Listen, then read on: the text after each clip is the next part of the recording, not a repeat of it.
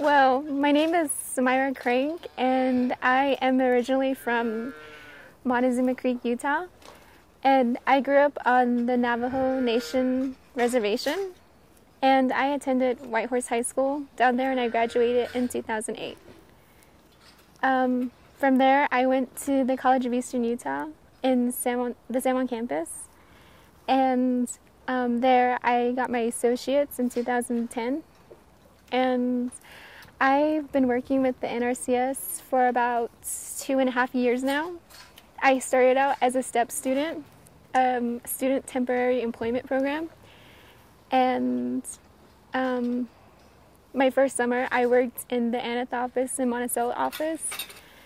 And it was there that I knew, first off, that engineering was the field I really wanted to pursue. I had two influences on why I wanted to go into engineering. My first reason was my Che, or maternal grandfather.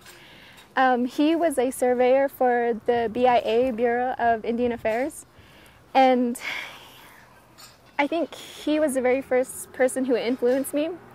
And then from there was my father, and he also works with the NRCS.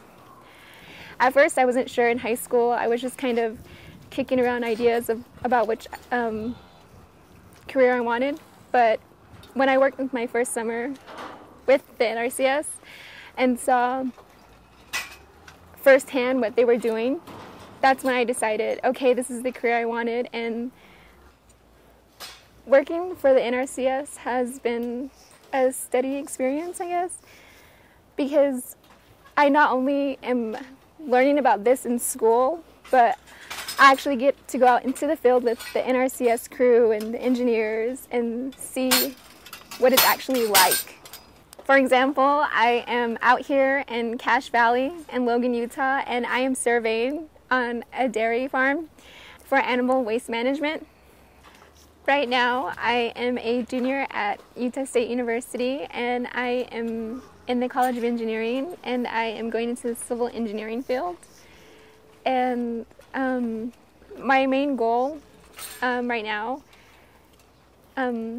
is to basically take my college degree and return to the Navajo reservation and kind of bring what I know and what I learned and take it down there to improve livestock and water resources down on the reservation. Because since I've been here in Logan and since I've worked in the Price office as well, the people that live there, they have better resources, they have better access to the NRCS, while on the Navajo reservation there's a barrier, like a language barrier, and they live way outside. They don't live in a rural community. They live far out.